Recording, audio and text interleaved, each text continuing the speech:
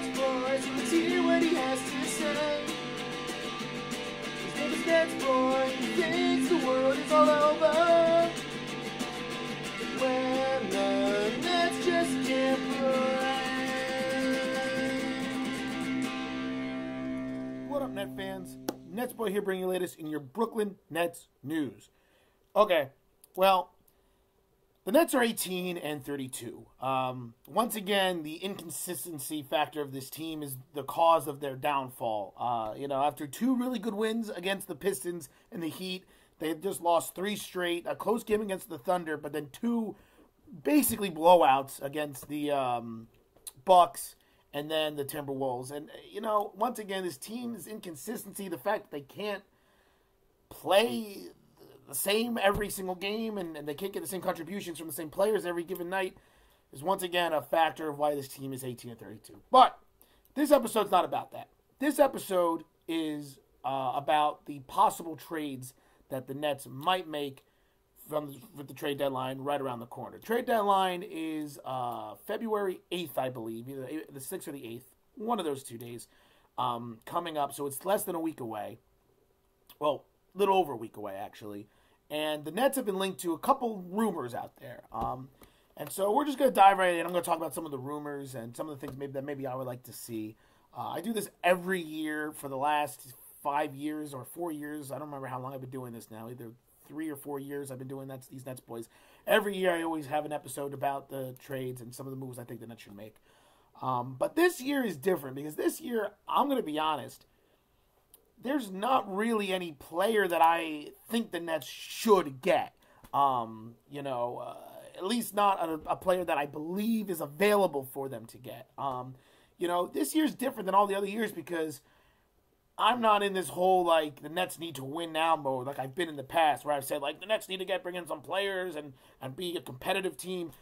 I think this Nets team has a nice blueprint of what they've been doing, and I can see what Sean Marks' strategy is, and I like it. That being said, I think that we have to look at the bigger picture and see what could this Nets team do. What is Marks' goal at this trade deadline? And I think the goal is going to be for him to acquire more future assets, whether it's a young player or more likely some more draft picks, because the Nets need picks still. They're still in the same boat. So, but I've been reading a lot of rumors. I've been reading about a lot of players and possibilities of players that the Nets could be trading on their team. Some of them make sense to me and some of them don't. But there seems to be a common consensus that Joe Harris is the most likely Net to be traded. Now, I said this last episode, I love Joe Harris. I think that he's a key piece for this team in the future. He's 26 years old. It's not like he's old. I think that you could easily sign him to a 3-year deal. He's a free agent at the end of this year, so he signed him to a 3-year deal and pay him respectively. And I think he could be a key piece for this team moving forward in the slow development to go from an average, mediocre team that they are now to maybe a playoff contending team. The idea behind that trading Joe Harris is simple. Like I said, he's a free agent, so he's going to get a lot of offers, and he's going to get offers. He's going to get paid this offseason. That's the first reason. And the second reason is he is at an all-time high value-wise. He's averaging over 12 points a game, shooting over 54% from three the last 10 games. He's just looked really, really good. He's proven that he's an all-around player. And similar to the way that what the Nets did with Bojan Bogdanovic last year, and they traded him to a contending team to get a late first-round draft pick, I think the Nets could do the same for Joe Harris. Does that mean I want the Nets to trade Joe Harris? No. But I completely understand the logic behind it. And I think there are teams out there, playoff caliber teams or championship aspiration teams, that need another wing player who can shoot the three ball and to come off the bench and be efficient. I can see a team like the Cavaliers. They're a team that's struggling a lot, and they need to make some moves, or maybe even the Raptors, or even the team like the Celtics, who might want another player to boost their team, or the Spurs. The Spurs are a team that maybe they could use a little bit more. Teams along those lines, I can see them giving up a late first-round draft pick in order to obtain Joe Harris. And so I don't know. I see it happening. I don't know if it will, I personally don't want it to happen, but that's something I see. So Joe Harris's name's been floating out there, as well as DeMarre Carroll's name. DeMarre Carroll has played very well this year as well, and I'm going to be honest, of all the players I feel like the Nets should trade or could trade, I think DeMarre Carroll makes the most sense. Look, I also really like DeMarre Carroll. I think he's played fantastic for the Nets this year. You know, he's been the veteran leader on that team. He's been very good defensively and knocking threes down and being an overall complete player.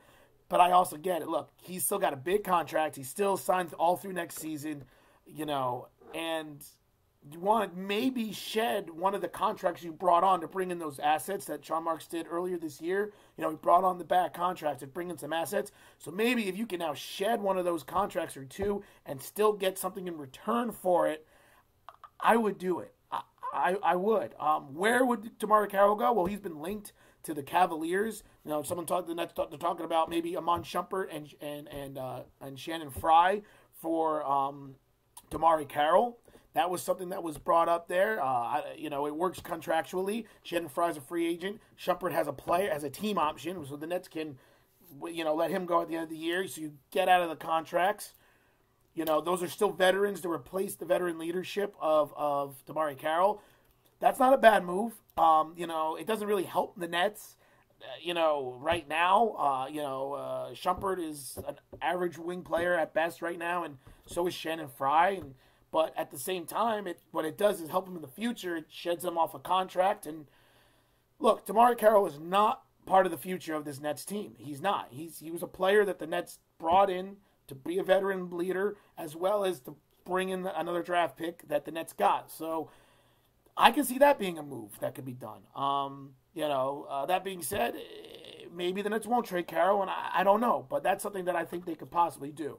And then the other player that has been linked to trades is Spencer Dinwiddie. Now, there's a lot of teams, once again, including the Cavs, that are very, very interested in Spencer Dinwiddie because of how he's played this year. And he's on a very, very courteous contract. It's not even a guaranteed contract, by the way. It's like, what is it, like $1 million, not even guaranteed. So it's like the best contract you can get for that player of his caliber. I've heard a lot of teams have been reaching out to the Nets asking about Dinwiddie. And I'm going to be honest. If I'm the Nets, I am not trading Spencer Dinwiddie. I don't, unless there's a great package that gets put together that you have to say wow, you know what, I have to do this. You know, I'm not getting rid of Dinwiddie. I think Spencer Dinwiddie has proven that, look, Spencer Dinwiddie's not going to become a superstar. He's not going to become a star player. He's really, I don't believe, going to be much better than what he is now. I think he can get a little bit better, a little bit more consistent. But I think he's not going to be much better than what he is. But he is a key player on this Nets team, not just now, but for the future. I think the backcourt of him and D'Angelo Russell is the backcourt of the future for this Nets team. I think Dinwiddie's ability to play both the 1 and the 2, and the fact that Russell can also play the 1 and the 2 just makes that combination great. And I know it's the same idea the Nets had at the beginning of the year with Jeremy Lin and D'Angelo Russell. The same type of thing that they were expecting there, I think you're seeing now with Dinwiddie and Russell. So I like Dinwiddie. I think that he fits the mold better for this team. It's so funny because we all remember. Well, I think a lot of you remember earlier on last year, who the hell is Spencer Dinwiddie, and how much I didn't care for the guy at all. And now I'm saying you can't get rid of him at all at any cost. But, you know, I think he's a key piece to this Nets team in the future. I really do. I think he's like I said, he's not going to be a star, but he's always going to be a really good point guard. And I think that's something that the Nets should hold on to. But then again, if they get offered something great, you know, who knows? You know, and I've heard that teams, once again, like the Cavaliers, might be willing to trade Kevin Love or even Isaiah Thomas for Dinwiddie and like DeMarre Carroll. That was the last one I heard. I heard Kevin Love for Spencer Dinwiddie, DeMarre Carroll, and Timothy Mozgov, which means the Nets would bring in a potential star player in Love who, you know, we know who he is. You know, he's a 20-10 player on most teams when he's not playing behind, you know, LeBron James. He's a 20-10 player and a really focal point of a team. I've heard something that the Nets, that the Cavs might trade him to bring in Spencer Dinwiddie, DeMar Carroll, and then Timothy Mozgov just to solidify the contracts. I don't know. Look, Kevin Love is not a young guy anymore. You know, he's 20, I think he's 28 years old as well, 29, 28 years old. So he's not like he's, you know, is going to get better. I think he is what he is. I think, you know, I don't know, it doesn't fit to me what Sean Marks is trying to do with the Nets, which is create a young core to build upon. So I don't see that happening. I don't even know if I really want that to happen because I don't really know how good Kevin Love will actually be. So, look, when it's all said and done, the only player I personally think makes sense to trade is DeMar Carroll, and that's if you get a draft pick for him. I understand them trading Joe Harris and they get a draft pick. Personally, I'll tell you the one player that I would trade Tyler Zeller and see what you can get for him. I don't know a team that really needs a solid rotational big, but I've said this before. I think Jahlil Okafor and Jared Allen are the two centers of the future for this Nets team, and they need to get the blunt of the playing time.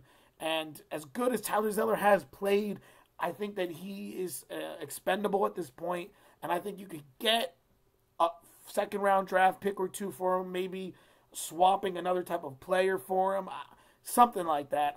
You know, Isaiah Whitehead is somebody that I wouldn't be surprised gets traded. As much as we know I love Isaiah Whitehead, he's a Seton Hall player, Seton Hall alum like me, but he's kind of expendable as well. And personally, I feel like of all the young kids, you know, the young players the Nets have, I think Karis LeVert makes the most sense to be traded. And I know that shocks everyone. He's the one player I know the Nets have said they're not going to trade. Because even Hollis-Jefferson's name has been linked out there to some possible trade rumors. And once again, the Cavs keep on coming up because the Cavs need a lot. But he's someone else. But in my personal opinion, the player I feel like you could get the most back of this young core, they're not going to trade D'Angelo Russell.